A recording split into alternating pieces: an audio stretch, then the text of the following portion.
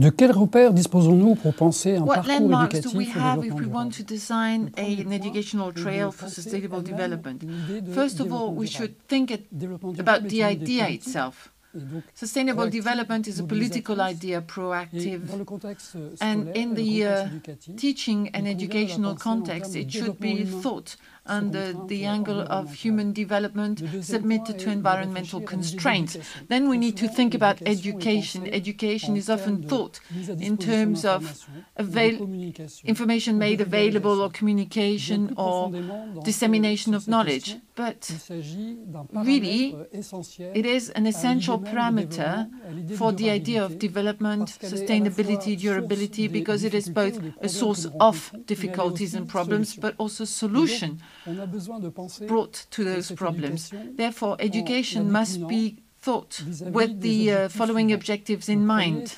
How do we repossess the stakes of sustainable development? Secondly, reflect about the implications of acts and decisions. Find solutions collectively because the solutions are not predefined, but must be found collectively. And finally, comparing the action with the constraints of collective action.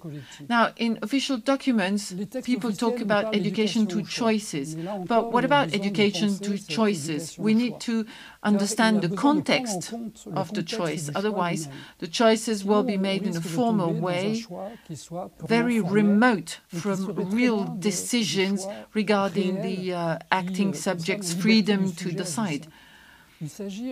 We're talking about the capacity to build a capacitating environment, an environment that will give pupils a possibility to live different experiences, diversity of possible things. It's a collective responsibility also, and individual and collective responsibilities should be compared. Can they be the object of education? We think that there are three pathways here.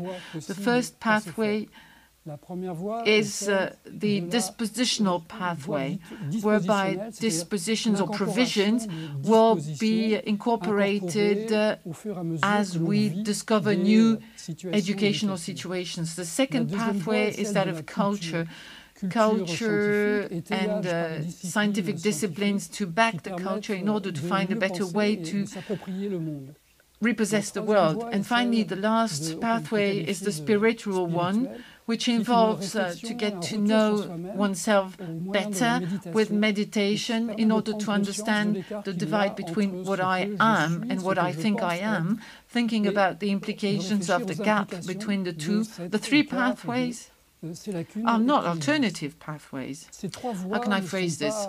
They should be connected during moments of reflexivities, critical times, during which one is supposed to think about one's experience and the real educational trail. Therefore, for this educational trail, we have to place ourselves in a situation where we can transform ourselves and transform the world at the same time.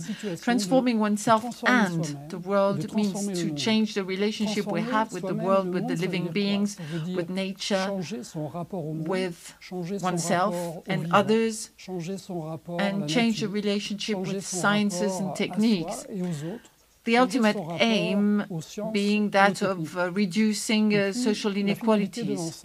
Very often we think we're only dealing with social inequalities, but we should add environmental inequalities or even inequalities in terms of health status, and they could be the ultimate goal of the educational trail for the benefit of a kind of development which has become sustainable.